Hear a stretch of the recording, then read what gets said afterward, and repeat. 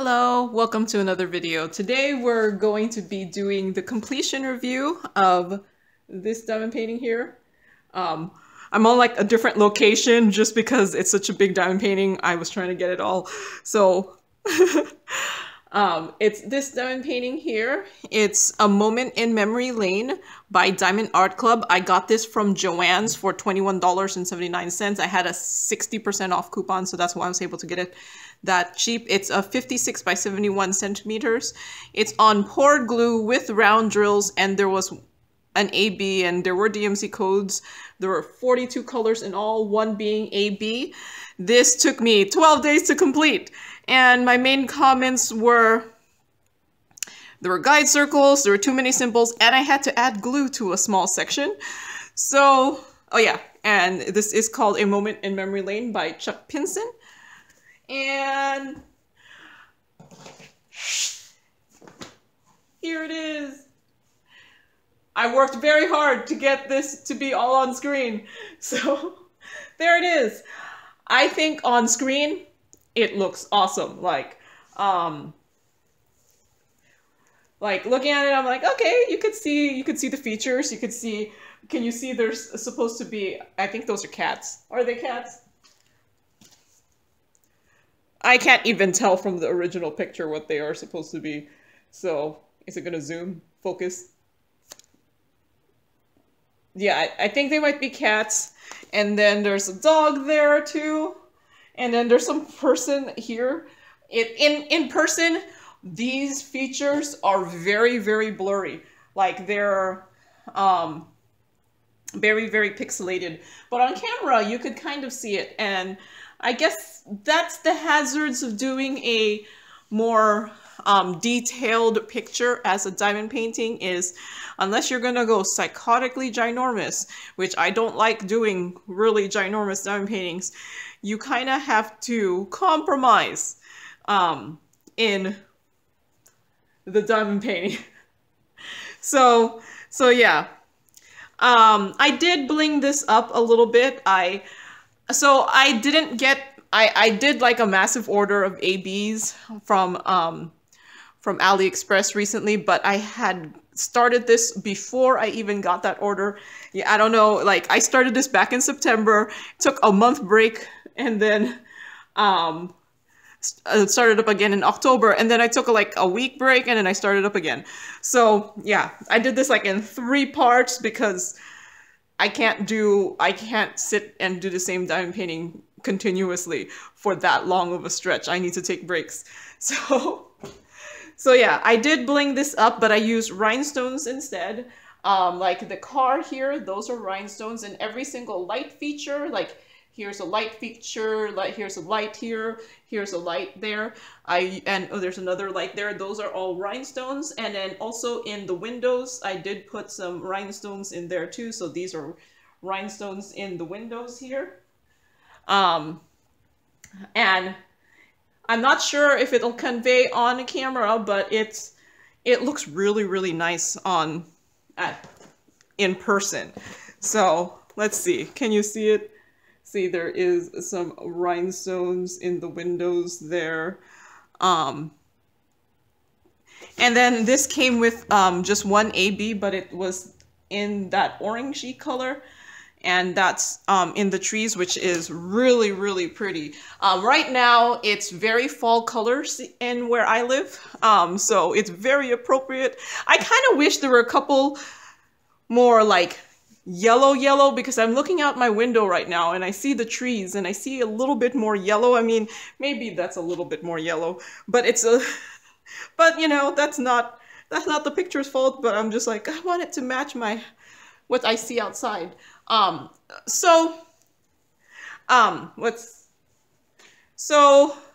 This, unlike the square that I did for Diamond Art Club, the round, I feel like I didn't really have any issues.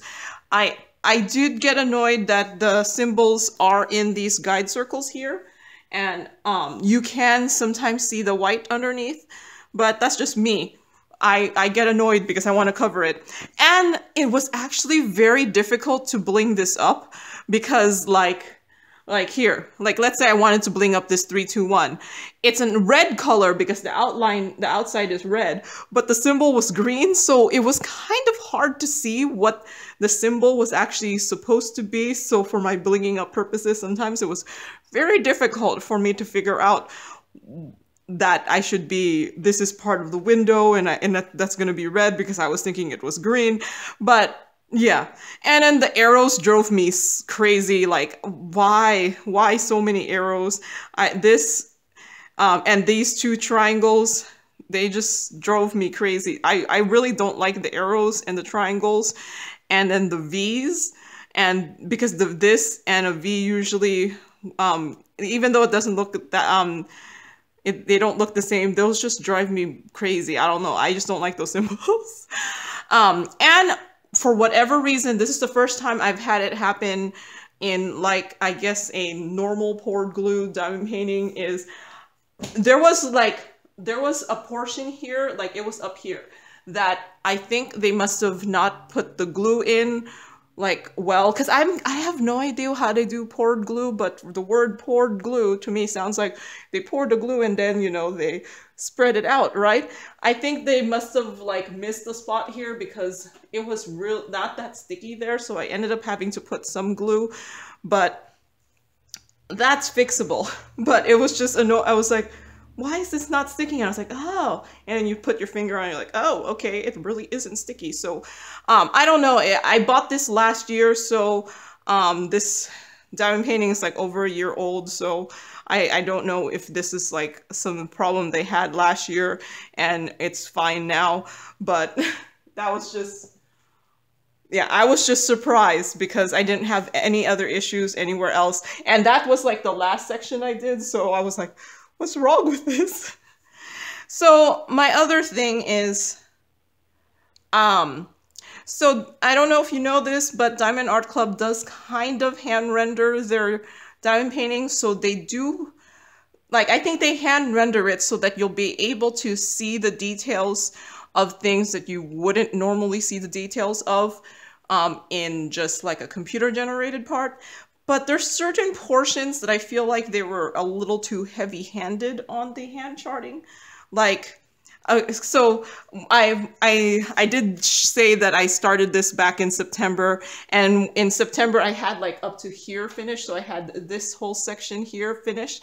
So for like a month it was staring at me because all of my whips are kind of hung up on my door, and then it was like staring at me, and this, for whatever reason here, this window really bothered me. I don't know why, but it bothered me. And that's because if you look at the original image here, you see, you barely see the outline of a window. But like on this, it's like kind of obscene how outlined the window is. It kind of makes it a little bit too, like, I think they were just a little too heavy-handed on the hand charting, and it kind of overemphasizes the window when I feel like it would have been better with like a softer, I don't know, a softer touch on the window. So this, but all the other windows, none of them really bothered me much. So I think it was just this window where they went a little too heavy-handed on the hand charting, because the window, it's not a feature that you're supposed to look at that much in a painting, but it just makes you bam, look at it. But I think I just noticed that so much because for 1 month, like, this section was done and I was just like staring at that window, and it was just really bothering me. But yeah, that just might be me being crazy, but this section here just bothered me.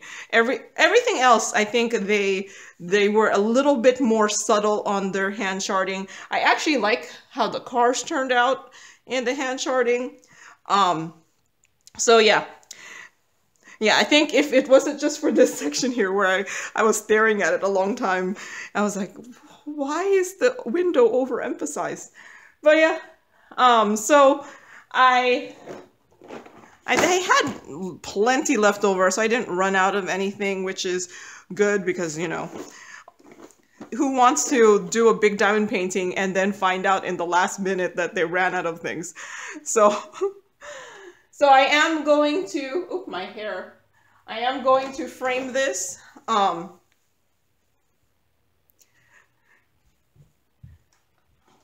am going to frame this.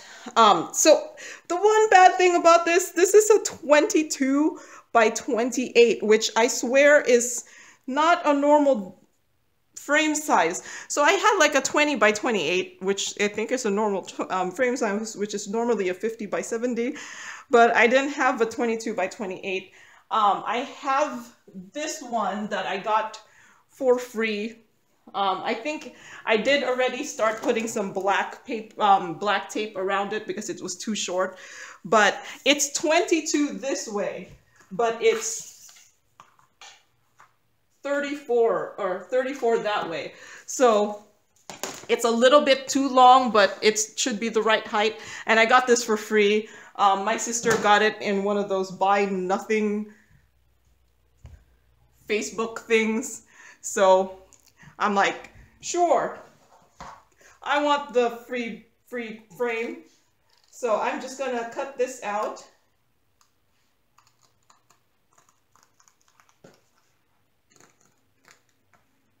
I don't want to really move the camera because it took me a while to get that camera in frame, I'm telling you. Because it's so big, I had to change location, and then when I had to put my tablet holder really high up, and then I had to try to get it so that it wasn't showing my holder, because there's portions the way how high you put it where you see the holder. And I could have maybe put my camera on an angle, but I like the directly down, I don't know. I like the directly down camera angle. I'm not sure if you can hear me because my mouth is so much farther away from the camera, and I'm in a much bigger room, so I don't know how the voice will be caught by the camera. So I might be much quieter, or I might be louder because I'm actually speaking louder on purpose. So yeah, I'm gonna frame this. Luckily I did have that frame that my sister got for free, and then she gave it to me because she didn't find a use for it, so I was like, sure. I'll eventually find a diamond painting that will go into it, and here, this is the diamond painting that will go into it. Although I'm kind of afraid it might not fit up and down because it's 22, and then the frame I got is just one of those ones where it has like the 4 sides that you slip onto the edges, and this is gonna go all the way to the edge. So, but yeah, I finished this. This is my big fall diamond painting. I don't tend to do big diamond paintings. If you've been following my channel, it's not one I do often.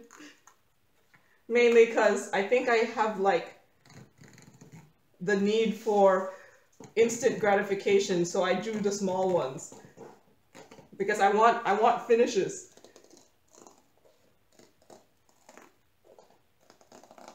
And I don't know, I get bored of the diamond painting if I've been working on it too long. But I finished this. Yay!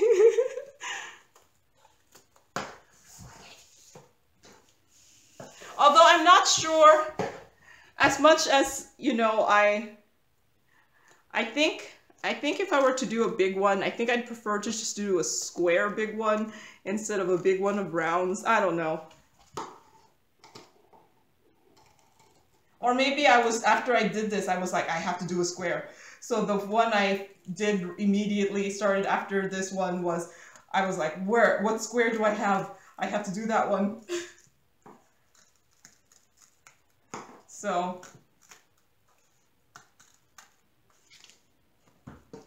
So yeah, I think Diamond Art Club, their rounds are just fine. The drill quality was fine. But you know, doing well as a round is easy. If you're a premier diamond painting company and you don't have a good quality round, then I don't know if you should be paying the extra for it. Now I think I'm gonna go back this direction. It's just, it's hard to cut these sometimes. Especially the rounds.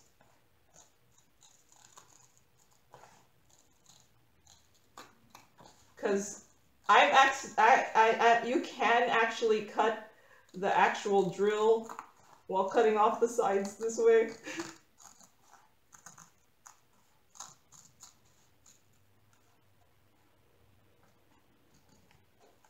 Okay, I think I got it.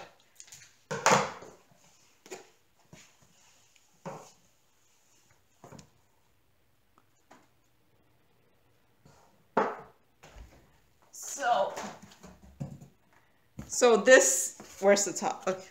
So this, I just have some black duct tape on the edges, just so that I could have a frame for it.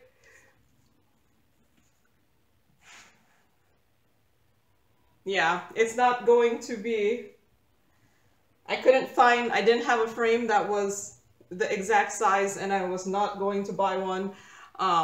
Frames are expensive, and I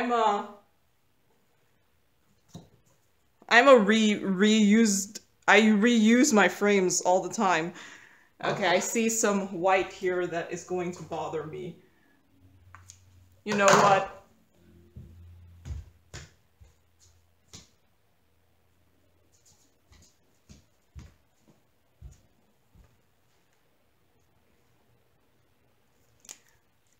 I went and got a black marker, and I'm just going to go over it a little bit so you can't see the white.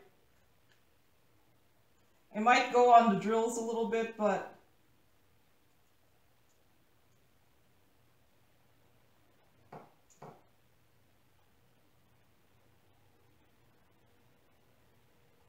it's the edge. You barely ever look at the edge.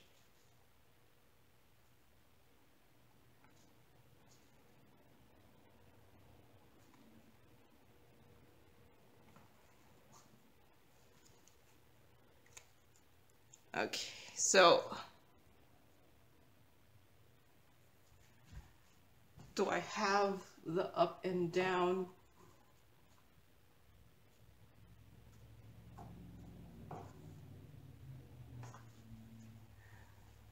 So I'm just going to use masking tape to put it on there because I don't want to permanently adhere it to the frame. So hopefully this should be fine.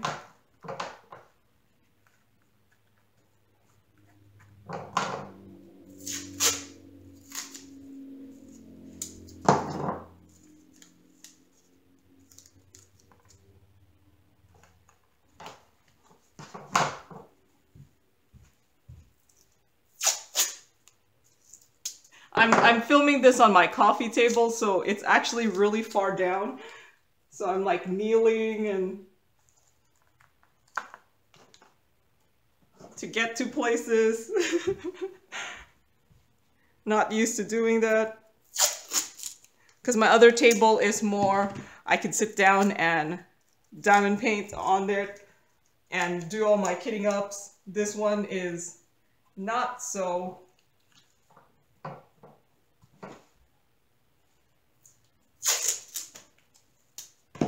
This was actually my first filming location before I got my table that I currently film on.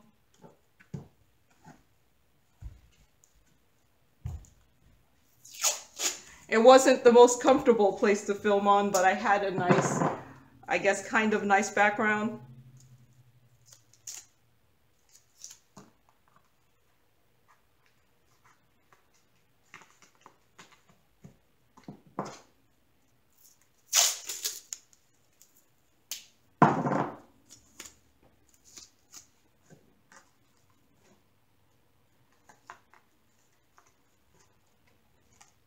I'm just hoping I'll be able to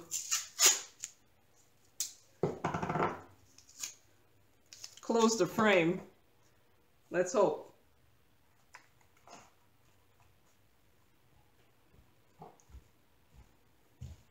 So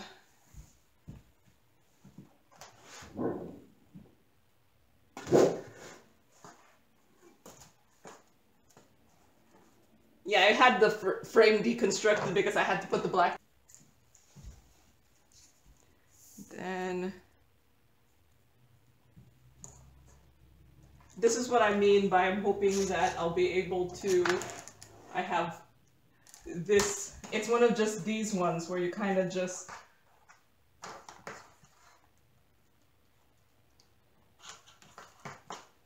and I mean these kind of frames are cheap, but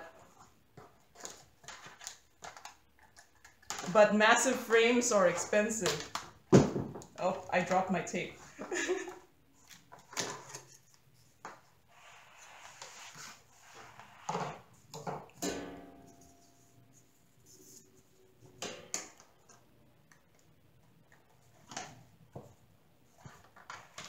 I'm hoping I'll be able to close this.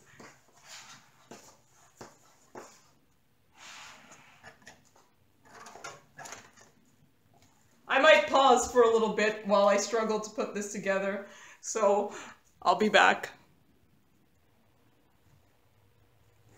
Okay, I tried to put the sides on and I couldn't, so what I'm gonna do is I'm going to switch out this diamond painting here that I did last year. This is my favorite diamond painting. I have not done one where I liked it better than this one, so I've been keeping it framed and I'm gonna put it up during Christmas again, but yeah, it was not happening. There was no way I was going to be able to put these things on there. So what I'm gonna do is just gonna switch them. Hopefully this backing here will fit the same. I don't have to take out the cardboard. I did try it, or I did like put the cardboard in the back here and it seemed like it was fine. So yeah, it was a good thing I paused because I spent a good time, a while trying to get it to fit and it was not happening. I went and got my tweezers.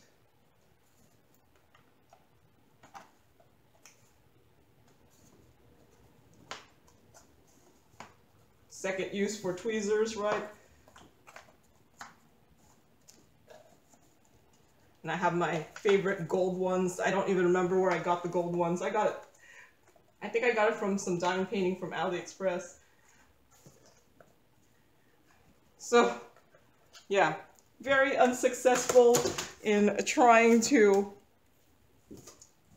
get the frame to work for me.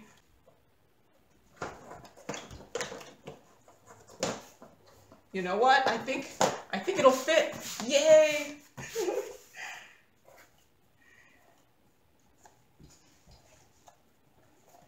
Oh my goodness. Okay. So those frames that close like this, you can't use it for something that's the exact size because the diamond painting is wider than it's wider. So you can't really use it. But for this one, I put it back into just an ordinary frame. So yeah, there it is, framed. You now see my reflection. Hi. That's all for today. So thank you for watching and happy diamond painting. Bye.